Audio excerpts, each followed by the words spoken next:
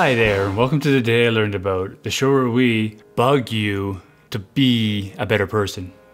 Women are strong, intelligent, powerful beings, until they see a spider. Why are women afraid of spiders? Well, maybe it's because they're fast as hell and can jump at you with no warning. Maybe it's because they have the whole world to build their webs. They always seem to build them perfectly at eye height. Maybe it's because they crawl in your mouth while you're sleeping and lay eggs in your stomach. Or maybe, hey, hold still, you got a spider in your hair. Oh my god, what? Oh my god, no. Oh my god, get it out. Okay, calm down, it's gone. Wow, that seems to be a very unreasonable response. I get it. Bugs are weird. They're like the opposite of humans. They're like little aliens, but without the flying saucers or the laser guns. And too many legs. Plus, there's no way to gauge how they're feeling. Like when you look at a dog, you can tell right away. It's happy, it's mad. Bugs, there's no clue. Every time I feel the tag of my shirt on the back of my neck, I immediately think, oh my god, there's a bug. And we discriminate. For some reason, ladybugs get diplomatic immunity. Butterflies good, moths? Get out of here with your creepy, clumsy, flapping around, non-pretty colors.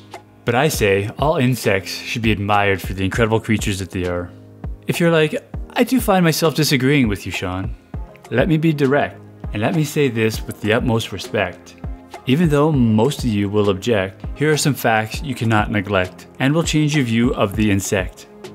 In need of something warm to cuddle? A beehive is the same temperature as a human body.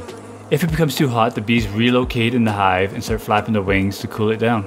At any time, you just dip your hand in and pull back, fingers covered in sweet honey. Oh yeah, tasty snack. Warning side effects may be you get covered in stings and die of anaphylactic shock. Some insects have chemistry skills that make Walter White look like Jesse Pinkman. The Bombardier Beetle has two chemicals kept separately in his body. When threatened, both those chemicals get mixed in a separate chamber. That chemical reaction creates heat, which causes expansion. Once that pressure is high enough, the hot irritant will shoot out of its ass as a self-defense mechanism. This process happens within milliseconds and then can be repeated at a cyclic rate similar to an automatic weapon. When's the last time your butt did anything cool? Probably never.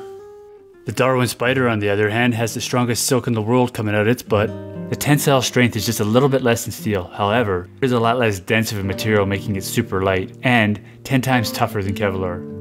You're over there pooping out melted chocolate bars, and this guy just pooped out a bulletproof vest. Oh, you say humans use complex tools and machines? We live in houses, you play the ukulele, and bugs are just dumb and boring. There is a steampunk bug. Your argument is invalid. It turns out these 3mm long planthoppers have mechanical gears built into their legs. It is suspected that they evolved these gears so they can synchronize their movements better.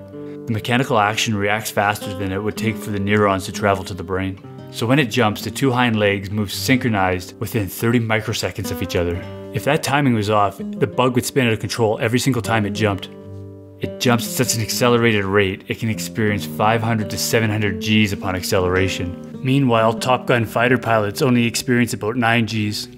These gears only appear on the baby planthoppers. Adults lose this ability, so these are like little baby training wheels. I agree, it's pretty cool, but the bug didn't invent that. Yeah, it is cool. But the bug didn't invent it. Shut your face. On top of all that, they are super resilient. During a nuclear war, it's not the explosion that's going to kill people, it's the exposure to radiation. Lethal exposure for a human is somewhere between 400 to 1,000 rads. A cockroach can survive up to 10,000 rads. And they're literally everywhere. They outnumber us by 1,428,571,428 to 1. With all likelihood, there's probably a bug touching you right now. Oh my god, no! So what I'm saying is, we should all bow down to our insect overlords and kiss their creepy little claw feet. So instead of smashing insects, smash that like button.